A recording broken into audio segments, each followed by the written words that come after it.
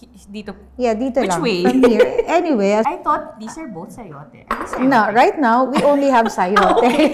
Totoo. Boy pa siya, chef. No, dito na lang. O, ganun na lang. Ayan, pwede yan.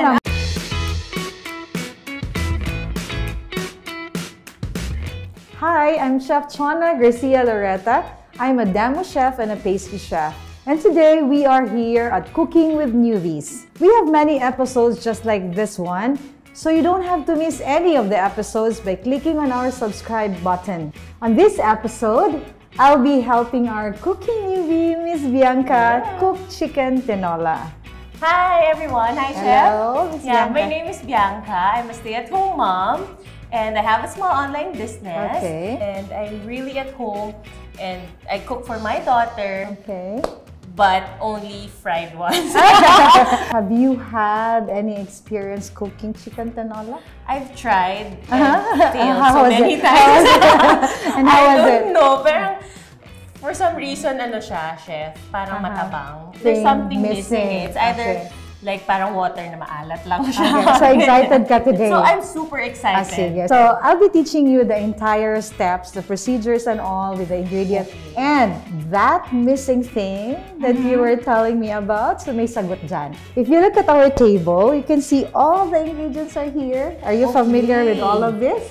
Yes! We have our onion. So, iisang onion lang. Can you please chop it for me? Does it matter, chef, if it's a red onion or white onion? In this particular recipe, we're using the white onion, but red is fine. O sige, just peel it. And then after you peel it, you slice and then you chop it. Okay, ayan. So that's fine already. Dito? Yeah, dito lang. Which way? From here. Anyway, as long as you can chop it later. Okay. You can do this, you know. It's like a motion.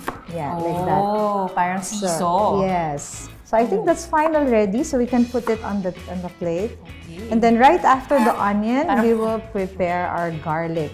This one, chef, alam ko to. Ayan. Ginagawa ng mommy ko to when she's making my favorite comfort food. Okay. To siya. Yeah, ganyan. Alam ko yan, chef. Okay. Just remove the peels and then chop. The same thing. Parang seesaw motion lang. So you're doing good. Thank you, chef. Nakakaiyak. Ayan. And then we need ginger. So actually, this is a very distinct flavor ng tinola natin. Your ginger, it's just like, you know, the 2 thumbs size. You peel it. We have a peeler here. Okay. Ayan. So be careful lang with the peeler, okay? Yes, chef. Ayan. Tapos isa-slice mo lang siya. Then parang maninipis and then we'll do strips. Ayan. Parang expert ko, no? Nag-chop ako nung sobrang thin. Okay, it's fine. Good. And just finish it with the entire ginger. Very good. And then, if it is chicken tinola, then we will be needing, it's either green papaya or sayote. I thought these are both sayote. No, right now, we only have sayote. Totoo. So yun, alam mo talaga. Akala ko isa papaya. Ayan, so wala tayong papaya today. Okay. We will be using 1 whole. Paano yung mga grooves, chef? Kung paano yun? Mamaya, pwede mo siyang habulin with a knife. O di kaya ganun lang. Habulin mo lang siya with the peeler. So, baka wala na matira. Correct. Naubos na kung malalim yung grooves niya. Oo nga. You can slice it in the middle. Just be careful with the knife. Tatayo ba to? Kung nahihirapan kang hawakan, kumbaga kung saan comfortable. Boy pa siya, chef. No, dito na lang. O, ganun na lang. Ayan, pwede yan. Okay. Basta ma-slice natin siya. Alright. Kesa naman tinignan ko lang siya ng tinignan, di ba? Ayan. So, pagka ganyan, so you can put it down and easy na to cut. Yes. Kasi meron na siyang flat side. Tapos, tatanggalin mo yung buto. Ayan. Just like be careful. Yeah, easy lang. It should be away from you. Away It has from to be me. away from you. Okay. Kasi It doesn't baka, get noobier than that. Slice lang natin siya na not too thinly kasi baka naman malata siya. I see. Okay. Yan. Like Kasi this. kung masyadong malaki ang slice mo, matagal ang cooking time. Oh, I see. Diba? Na-cover na natin lahat na ingredients natin. So, are you ready na to start yes, cooking? I'm so ready. Okay, so...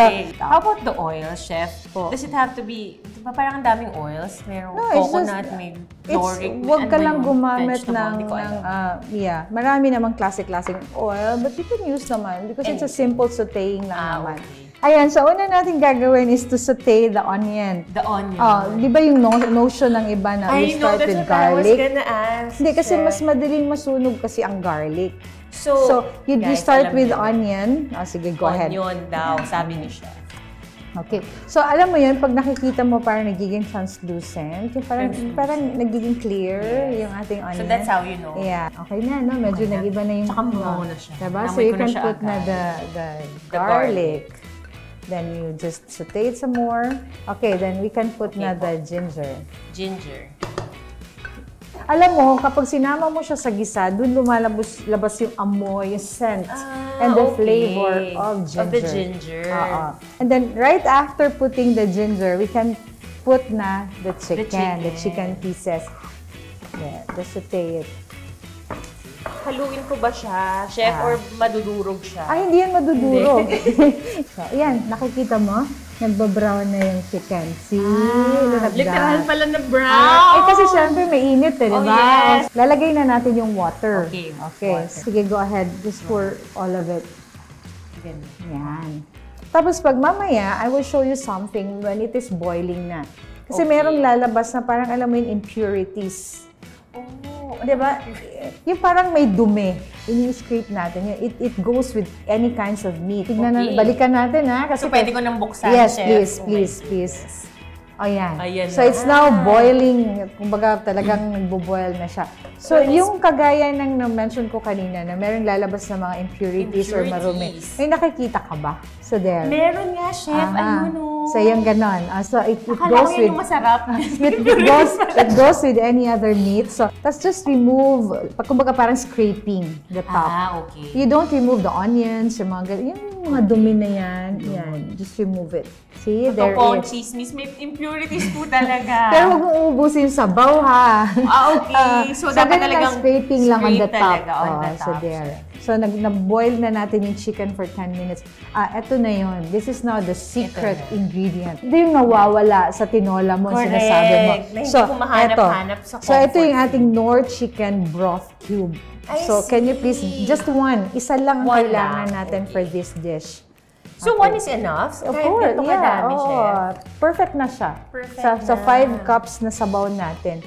So, ilalagay mo lang siya, so you can see the color. Tapos, it will just dissolve on its own. We will cover it. So, ayan, antayin lang natin yan na 20 minutes. Okay, you can open now, Miss Bianca.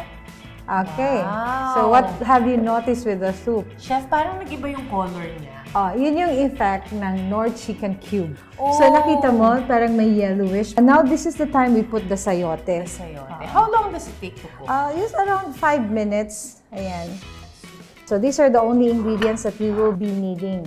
Mami, I want you to tell me yung pagkakaiba ng tinola natin ngayon sa tinola mo. Sa tinola. Yeah. Kasi gusto ko lang malaman kung ano ba, based on your panlasa, kung ano ang So, kasi Chef talaga resulta. comfort food ko yan. Yes. Even when I was a young girl, whenever my mom cooks tinola, grabe talagang parang, saya-saya ko. Okay, so tignan na natin kung luto na. How can you test kung luto na yung sayote? Parang sa chicken lang ba Diba? to? So, yun. Chef, You get one and poke it with your fork. Yeah. Kapag, okay. So it pag goes malambot through na siya, it goes through. Pero hindi luto naman na rin lata. siya. Okay, now this is the time that we put the malunggay. Okay? So, I put Malunggay. all of it. It's just 1 cup of malunggay. Wow, Diba? So, dami imagine malunggay. how healthy your soup is. Yes. Please try to put a little bit of peppers or according to your taste. Kung gusto mong mas maraming pepper, then it's fine. So that will be fine. Okay na po siya. Ang malunggay po, saglit na saglit lang, Miss Bianx, niluluto. Okay po. Ngayon, I want you to taste our chicken tinola. The most awaited part. Careful.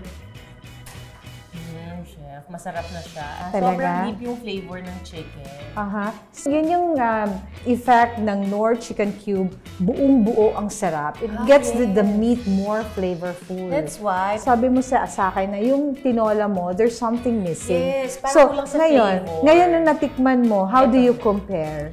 Ito na talaga. Ito na ang tinola ng dreams As in? ko. As in talaga? Ito na talaga yung tinola ng dreams ko. Talagang sobrang deep yung flavor niya. Okay. Buo talaga yung sarap as you mentioned. Now you know the secret. Yes, that's the secret lang pala. Okay. Sige, go ahead. Sige, try it. try na natin, Get the meat. Chef. Talaga, just the meat. Okay. Kasi kanina natikman mo na yung sabaw, di ba? True. So let's try. Kasi doon mo din mahuhusgahan yung dish mo eh. So, ang perfect with yung the tenderness niya siya. Yeah. As in talagang kahit spoon lang yung ginamit ko, nakakuha agad ako. So meaning, maganda yung pagpapakulo natin. So very good ka na. Tingnan natin kung pasado completely. Chef, ang sarap. Sure. Talagang yung flavor, nanood talaga siya dun sa chicken. Yeah, exactly. So yun yung ano natin, yun yung secret. So, titikman ko din na. Tikman nyo. So let's see. Tinola ko.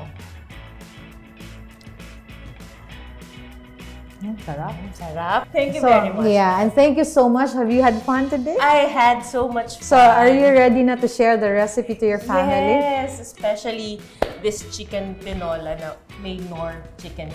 Yeah. Super Thank sarap. you so much, Thank you so Biang. much, Thank you Chef. so much.